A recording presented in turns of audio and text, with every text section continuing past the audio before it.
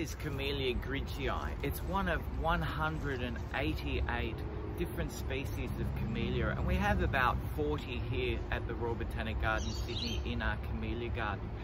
Now, this camellia is in full flower. It has the unusual downward facing leaves and lovely delicate white flowers with heart-shaped petals.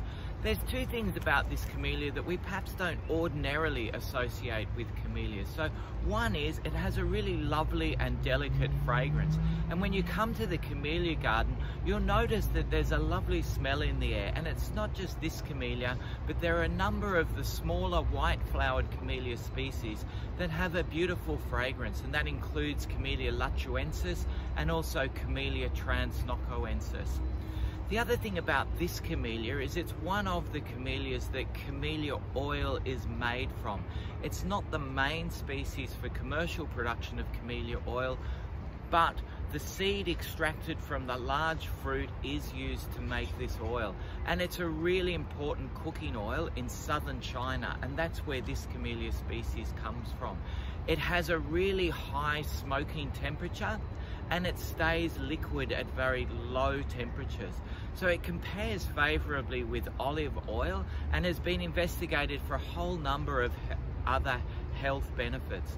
The oils are also used in the creation of cosmetics, and they're also used in the creation of soaps. After oil production, the seed cake, which is a hard cake-like substance that's left over, is also used as an insecticide. So it's a really interesting, useful, and quite expensive oil.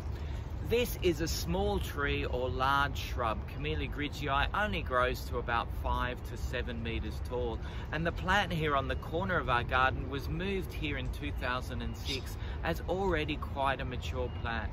Like many of our camellia species, it's been grafted onto Camellia sasanqua. So that's one of the common early flowering camellia species that you'll see in gardens, which is more drought tolerant and faster growing than this species and many others that come from those very wet forests in southern China.